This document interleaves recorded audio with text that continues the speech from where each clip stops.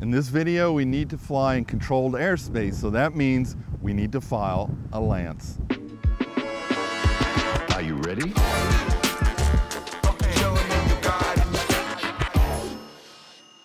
So I'm going to bring up my phone. You guys can look with me. As you can see, we're well inside that Class D airspace, right?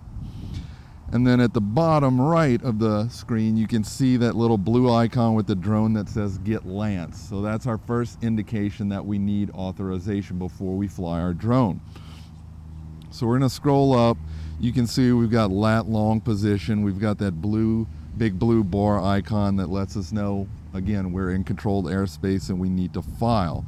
We've also got something called checklist and notify to fly. I'm going to get into that in a second. But let's scroll back. I'm going to put our location just outside of the Class D airspace so you can see what that looks like. And now we're outside of controlled airspace. We're in uncontrolled. So now you can see we've got lat long position, but that blue Get LAANC icon has disappeared, and now it says cleared for takeoff in that green bar. So that's the big difference there. We've still got checklists as well. But even flying in uncontrolled airspace, right, we're still close to that Class D airport. So you still need to be aware of your surroundings, have good situational awareness, and have a spotter as well. So let's put our location back inside that controlled airspace. Right now we're kind of back where we started. We've got the blue notification bars that we need to file. And then also you see that UAS facility map. We're approved for a permissible altitude of 50 feet at the location we're at. So as you get closer into the center of that airspace, that altitude goes down. So when you're very close to the center, it's probably going to be at 0. But the further out you get in that airspace, that altitude is going to go up. So let's look at checklists real quick. And you can see these apps are really great for just keeping you safe, keeping you smart, and keeping you legal to fly, really. So we just want to make sure we've got our registration, our drones labeled, right? We can check those off as we complete them. And then the trust and safety test. This is more for recreational pilots as well. So we're going to check all these off, right? And then you've got risk assessments for the pilot and the drone itself. So if you're in manned aviation, this is very similar to the I'm safe and PAVE checklist. So we just want to be sure we're competent and safe to fly, right? We're not stressed, we're not tired. And that could change throughout the day as you're shooting and filming, especially here in Texas, as the heat and temperature go up, right?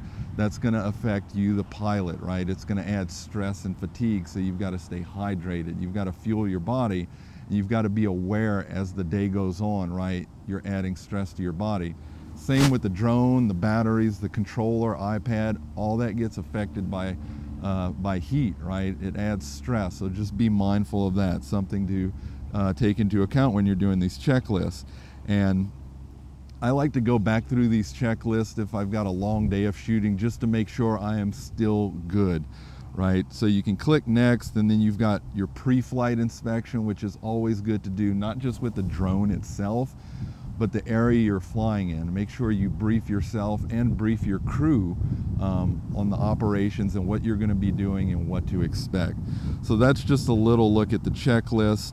We're going to go ahead and cancel that. Just wanted to show it to you. So let's scroll back up. So everything looks good. We can click more here on the facility map, and it just gives you some light information about things there. So we're going to go ahead and click Get LAANC. It's going to open the air control app. And now you can see we've got some different stuff here. What's cool about this is you can see these numbers start to populate, and these are your ceiling altitudes, right? So you can see these little quadrants, how high you can fly. Just another layer of situational awareness. So you can see these numbers go up as you get closer to the edge of that airspace, right?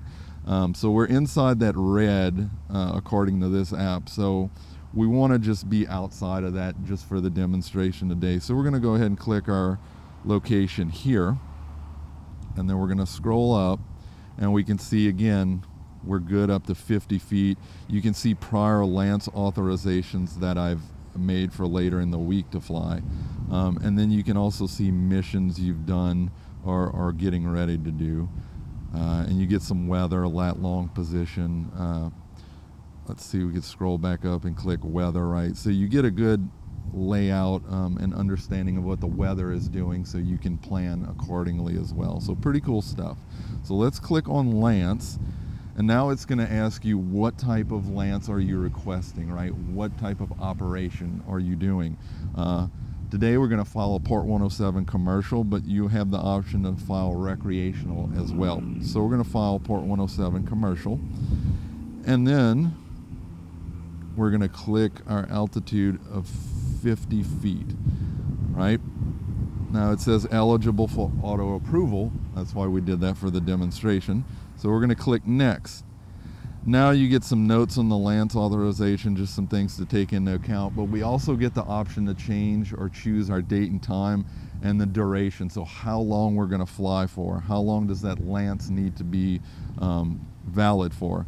So we're going to go ahead and scroll down. We're going to choose Friday. I'm going to do 7 a.m. because honestly anything after 8 o'clock in Texas, right, you're just going to melt. So we're going to fly early as possible. Hope the crew is okay with that.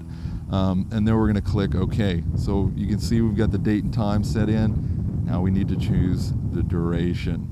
So I'm not going to fly for 2 hours again. I would melt in Texas. If you guys are in cooler temps like, I don't know, Oregon or something, California, right? Maybe you can do 45 minutes or an hour.